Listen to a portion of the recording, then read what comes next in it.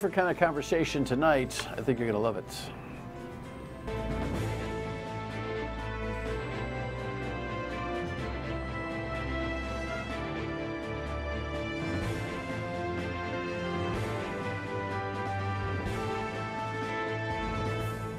The Dan York State of Mind program is brought to you in part by Lookout Rhode Island and Taco Comfort Solutions. We're shutting down the issues conversation for this evening, which we do occasionally on Friday evenings. As many of you know, we record our Friday evening programs slightly early in the week, usually on Thursdays. This one was recorded on Monday, just in case we slip up on the day, because, you know, it's tough for everyone to keep track of their lives, including me, especially after a weekend. But this honor flight project that has been going on here in the state is really something special, and it is our pleasure tonight to honor the work that's being done and to talk about it and to let everybody know that you can help and participate always in these kinds of events and support them. So that's our gig for this Friday evening. Here's a headline that kind of describes what has already just taken place. And this was a special event in that it was unique for women this time around. Mike Montecalvo will explain that, along with George Farrell, who used to run the fire department around here and now runs these programs. Here is one of the stories that ran to set the foundation for the conversation tonight. I had the opportunity to be a part of an historic honor flight where 44 female veterans were taken to the nation's capital to visit the memorials dedicated to their service. The female veterans spanned in age from 35 to 95 and served in World War II, Korea, Vietnam, Iraq, or Afghanistan. After a thunderous send-off at Green Airport in Warwick, they were greeted by total strangers in D.C., including decorated war veteran, retired Senator Bob Dole. Each memorial bringing back memories to the veterans who served. Jeannie, you served in the Vietnam War era. What does it mean to come here and see the names on the wall? It means a lot. Half of my class, men in the high school class, all joined the service and got drafted, and they all died. So we don't hold a high school reunion out of respect for them. Ginny also tells me, even though decades have gone by, seeing the soldiers' names brings back memories. Well, I'll tell you, that hits you in the gut, Mike and George. Welcome, guys. Thank you. Nice to have you. That they don't have a high school reunion. Yeah, that's 10 years, so she's about 10 or 12 years older than I am. I'm class of 79. But back in the 60s, all hell was breaking loose, and kids were going like crazy. You know, I was just a little one when Vietnam was happening, but that, wow, they've lost so many. They've lost so many, and in fact, Korean War veterans, Vietnam War veterans are dying faster than Korean War veterans, given that their ages are 10, 15 years older than the Korean because War. Of what they dealt with out there. Yeah. Some of the things that they dealt with while they were there. Most of the veterans that we're taking, we focus mainly on World War II and now Korea. We take our oldest and most senior veterans first, and we have taken some, Mike's been with us, we have taken some Vietnam era veterans. Generally, if they were in hospice, we would put them onto a flight, but we'd only take one or two at a time. This flight, we had probably about 10 veterans of Vietnam, quite a few nurses who served several tours at evac hospitals. All right, so let's talk about the project in general, then we'll talk about how special this last one was. Talk to me, fellas. This began when? Well, I actually saw the greeting that you saw in the video coming home from a vacation with my family, and that was back around 2010. I was chief in province at the time, and I was a past president of the Chiefs Association. I came back, and I kept thinking about that, thinking about my dad, who had passed away by then, but he was a World War II veteran, Purple Heart, Bronze Star. He would go to his ship reunions every so often, and I thought, boy, that would have been nice for him to have that kind of welcome this many years later. I mean, you know, and couldn't stop thinking about it. Came back, went to the board of directors meeting the following month, and told them about what I saw, and told them if no one's doing that, I think we should. And so I went out, redid the research, found Honor Flight Network. That's what that was that I saw. Took me about a year to get it together. Petition them. You saw that happening at Green Airport? No, I saw it in Baltimore. Oh, okay. I was so it was out of home. town. Gotcha. Came back and thought we should do that. Okay. Dave Sales, who was the president of our association then, Combat Veteran Infantry Vietnam, he was all for it. And We worked for about a year, year and a half to get a 501c3, get affiliated with a 501c3 then, and get it off the ground. Took our first flight November of 2012. We announced it 5 weeks later, we took a flight. How long have you been involved, Mike? So my first trip was last September. And this was a story, Dan, that I've always wanted to do. I know a couple of people who went on it. They said it was great for their fathers. Their fathers were World War II vets, so they were in their 90s. So it was kind of like on my bucket list. And you do this 38 years, towards the end, it's like, okay, there's a couple of more stories I want to do. And they told me about what it meant to their fathers, and I said, I want to be a part of this. I want to tell this story. Because you don't really know until you're there.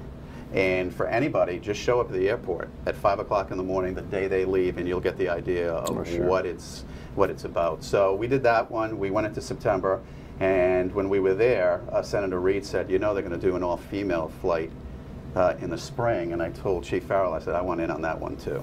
And we went, and there were totally two different stories.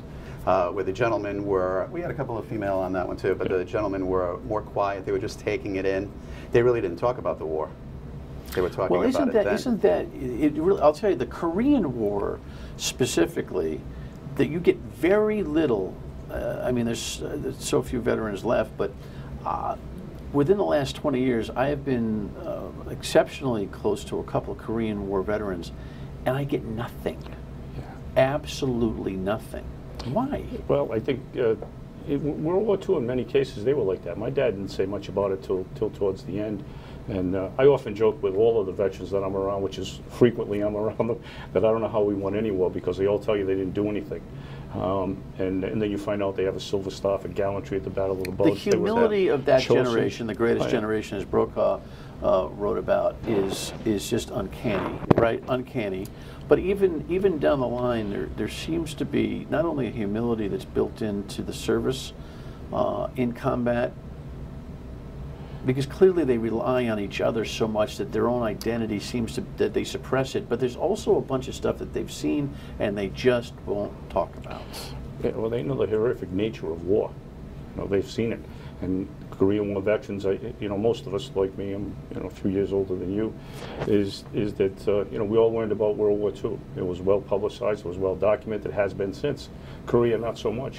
So now, as we're taking Korean War veterans, we're starting to find out a lot more about them, a lot more about their service. You know, when you're at the Iwo Jima Memorial, for the Marine Memorial, and you're talking to them, and you say, well, you know, I'm sorry, it's kind of cold today. Well, this isn't cold, son. You know, cold is that the bullet wound freezes, and that's how you survived, because it was minus 25 below where they were fighting, particularly the Marines in the Chosin Valley. I interviewed Roger Messier when we went in September. We went to the Korean Memorial. That's the war he was in. And his job was getting dog tags and putting it in victims' mouths.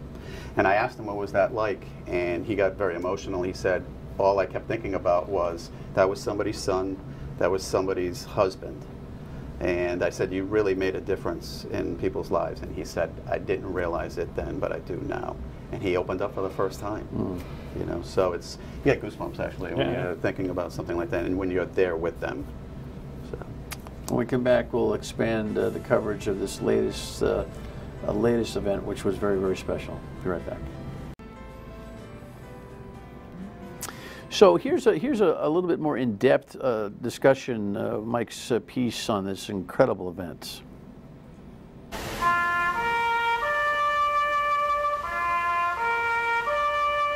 Honor Flight Victory, being greeted at the World War II Memorial by Rhode Island Senator Jack Reed and retired Senators Bob and Elizabeth Dole. After 9/11, we appreciated the dangers that we faced and the brave men and women that were protecting us. What an honor for me today to meet these heroes, what they've done for this country, protecting our freedom and our security. And this is a part of the history that must be preserved. After several stops, the Marine Memorial. Why is this memorial close to your heart? Well, number one, I was a Marine. I think it's important that we never forget those who sacrificed everything for us. Nancy Perney remembering 6 local Marines who made the ultimate sacrifice since 2000 and the person who shaped her life. They all have white roses, and there's one red rose for my dad, who was a Marine, and he was the first Marine that I ever loved. This has been a tremendous day, and I'm so grateful that I get to honor these Marines that sacrificed so much, especially fellow Marine Corporal Holly Charette. Our trip has made several stops, including a memorial for Iwo Jima, but now a more somber visit, Arlington National Cemetery. It is requested that everyone remain silent and standing during this ceremony. The two oldest honor flight veterans of the trip, Rosie DeRochers and Madeline Gray, laying the wreath at the tomb of the unknown soldier. A vivid reminder, not all soldiers returned home. Rosie served in the Coast Guard, Madeline in the Army in World War II. Both are now 95. Madeline still wearing the shirt she wore on the final day of her enlistment. My 2 bars, I still have them, and the caduceus is new, and this was on my husband's uniform. So if you didn't leave, would you have been a general someday if you didn't leave the...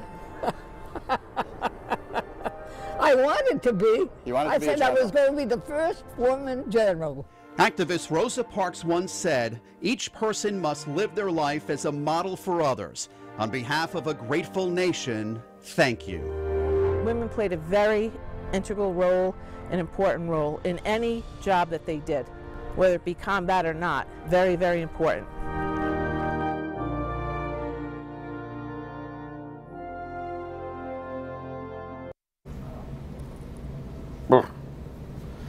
Good question. Thank you. Thank you. She's, you could talk to her all day. She is very sharp. She didn't want to leave. She was getting married.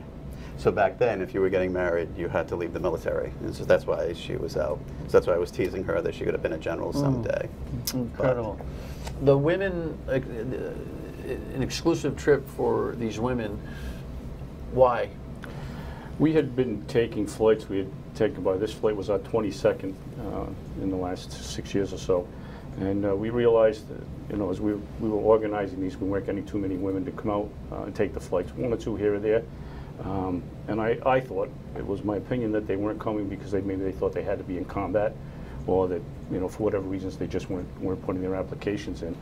And it's, you know, it wasn't uncommon for us to take men who were not in combat. And my feeling was, the chief's feeling was, if you enlisted, if you were drafted, however it was that you got to the military, your service was valuable. Not everybody went to combat in World War I, World War II, Korean War, Vietnam. These women, in many cases, there were a lot of nurses, so they provided a valuable role, served a valuable role during the wars that they were in. So I got introduced to a woman, Leach, Karen Leach, from the General Federation of Women's Club, and I pitched the idea that if they wanted to sponsor the flight, I would organize a flight, and the chiefs would have all female veterans, which would have been about 25. And then we did a fundraiser with a group of women at the Beauty Lounge at Magnolia in Cranston, and raised an additional amount of money so all of the guardians could be veterans as well. That's why we had such a range from 35 to 96 years old. Usually most of our groups are 80s and 90s, and the veterans are guardians, I should say, are family members or you know, fire chiefs who have EMTs. So. On both the male and female side, the men and the women, when they're notified that they're eligible for this trip, there must be some incredible human stories just in terms of their reaction. Yeah, the phone calls are great. Because it comes out of. Do they have to apply for it? Yeah, you fill out an application, you go to our website, www.rihonorflight.com. Okay. That's simple. Send in an application. We take them first come, first serve. You know, I'll get a call. I'm guessing families do it on behalf of their moms and grandparents, right, and that kind of a thing for the most part, right? Right, and then we put it in a file. As your application comes in, you go in the back of the World War II file. So we tell them you have to put it in, because everyone's old. They'll tell me they're old. They'll tell me this. I mean, everybody's old. Everybody's got problems. That's not the main issue. The main issue to get it in so we can get you out onto a flight. And do you call them personally? I did.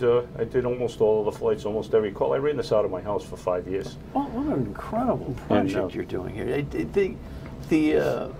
You got to have some either moving or funny stories about phone calls that you've made to some of these folks and say, oh my gosh, I get to do that, holy cow. Well, yeah, I mean, once they stop hanging up on me, sometimes I have to make a call to the next of kin, the alternate contact, to get them to say, don't hang up on me.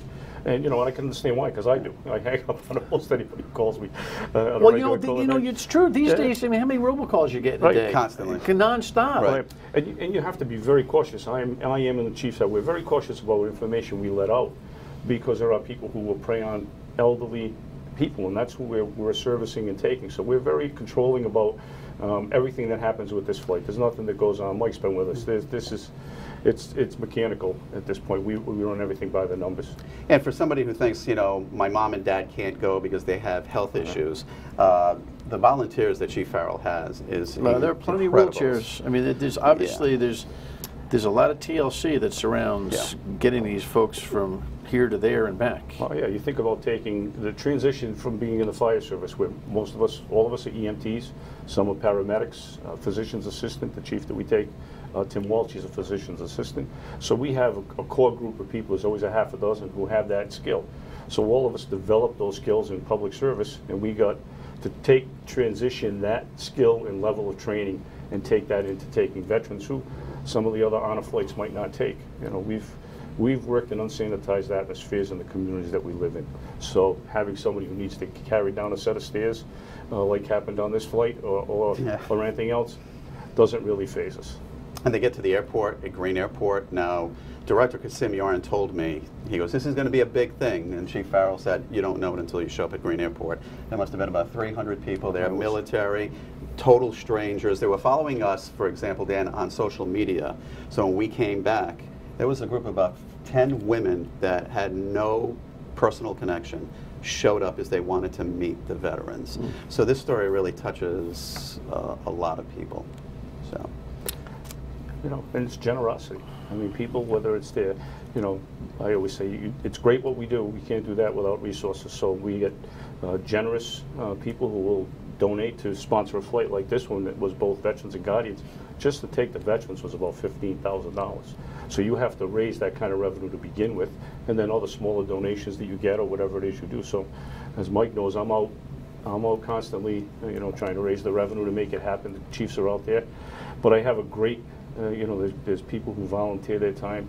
A gentleman who's now on our board, Al Peterson, retired North Providence fire captain, has a business on Atlantic Avenue, American Safety Programs and Training. He gave me an office, storage space, and I have 50 wheelchairs in the back of the building that are ours. So, you know, we went from out of my home, and that's now my home where I operate, you know, phone systems, everything. He just gives it to us. So that's, you know, that's great stuff when you get people that are doing that for a job lot, Ocean State job lot. Every single flight I shop in their stores, buying the pens, plastic bags, ponchos, umbrellas, all of those things that we will need for supplies on these flights. So, what a project. We'll talk about what it's like to thank veterans when we come back. Stay with us.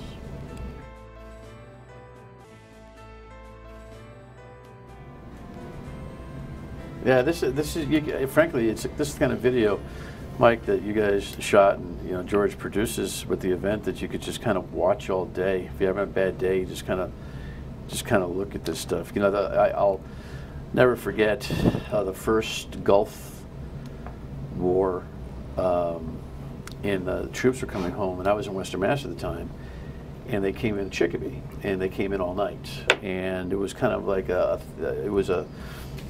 thing where the general public just was at the hangar, and you know, the soldiers were all coming in, and they were just shocked because they were just transitioning in Chicopee at Westover. Westover's in Westfield. Anyway, in Chicopee, Mass.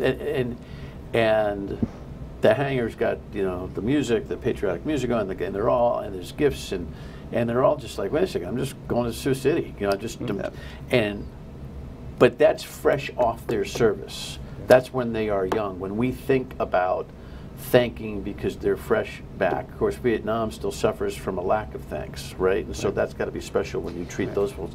But at this level, I mean, it doesn't take much to, when you find someone says that they served, to just respond, thank you for your service. This is the ultimate project, George. This is, It's, well, you know, I describe it sometimes, but think about taking your mother or father who's 90 years old down to George's in Galilee or Iggy's for clam cakes and chowder on a Sunday afternoon.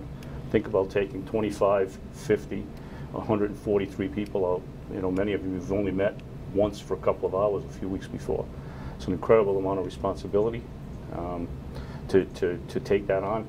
And then you watch, and Mike's been with us, so you watch as their day goes on from at 5 a.m. when they're not really sure. You know, I mean, we've told them it's going to be a 17-hour day. They're not sure that they can make it. We have to take their medications, their wheelchairs, their oxygen, whatever it is they need, and it can literally run a full trauma code if it was necessary for us to be able to do that while we were on the road. And so you think about that kind of responsibility, but you watch them from the beginning of the day to the end of the day. The end of the day is a different story. Because now they see that people appreciate them, especially the Vietnam War veterans. Well, they talked about when they came home that people were spitting on them, that they didn't honor their service, and now they get to see this. Our history. They get, you'll see in our 5 o'clock piece, waiting for them as soon as they're getting off the plane at Reagan is General Nadia West, the Surgeon General. She's waiting for them. She talks about she's in the military today because of the women coming off this plane. It's power, and she talked to every single person. Bob Dole, who's in our 5 o'clock story. And Bob looks, you know, Bob is 95. Obviously, his physicality is severely diminished, but he's still all there. So we speak to him in the first piece. He goes almost every time. By the way, he just, Mrs. Dole told me he had just gotten out of the hospital. And he wanted to be there because he knew this was the, the first all-female honor flight. And he was there. So they don't know who's going to be there. You got a chance to speak with him, which is rare. Yeah, rare. Like he didn't speak when President Bush died. But thanks to Senator Reid, we were able to talk to him. All right, so clear this up for me, because we only got a minute or so. The coverage, or these stories that we're seeing, this is taping for Friday. You're running these stories when? So they've already aired, but they're on WPRI.com right now. So there's 2 different versions. The 5 o'clock piece, where Senator Dole is in, that's almost 4 minutes long. But what we also did then was we had so much. So we've put web-only interviews. So General West is on there, awesome. Senator Dole. Elizabeth Dole, she wants to build a female memorial down in Washington. She talks about that. Gotcha. And so it's quite unique. Well, listen, terrific journalism. Again, go to WPRI.com and you can just enjoy at your leisure. Great thing about the web, right? Enjoy it all. George, obviously you're always raising money, right? So for people to contribute to this cause, they simply go to www.rihonorflight.com. There's a button right there to make a donation. You can do it online. You can call us at 401-354-7905. Stop in where our office is on 150 Niantic Avenue in Providence. We're always available. We're always out. We're happy to come out and speak to any organizations. I do it often. But we got a flight June 1st that's already full. We're ready to go. We're flying out again September 14th again. So we have On a Flight Whiskey. We name them. Go through the phonetic alphabet. Worked out great because it's McShawn's Pub who sponsored the flight. So, and then On a Flight X-Ray in September, which is Pappas Physical and Hand Therapy. So people are out there. I go in for physical therapy. I come out with a check to run an honor flight. So all that information, by the way, is will be on our web at foxprovidence.com too, so you can catch up. Congratulations and God bless you for this work, George. It's unbelievable. Thanks. Thank you. Final word when we come back. Stay with us. You want to talk about a project from scratch? George Farrell has got, well, a second legacy, no doubt about it. Again, foxprovidence.com to link to all of those places where you can help, donate, or make a plan to have a veteran in your family have an honor flight. Have a great weekend. Thanks for tuning in. Talk to you Monday at 3 on WPRO. Good night.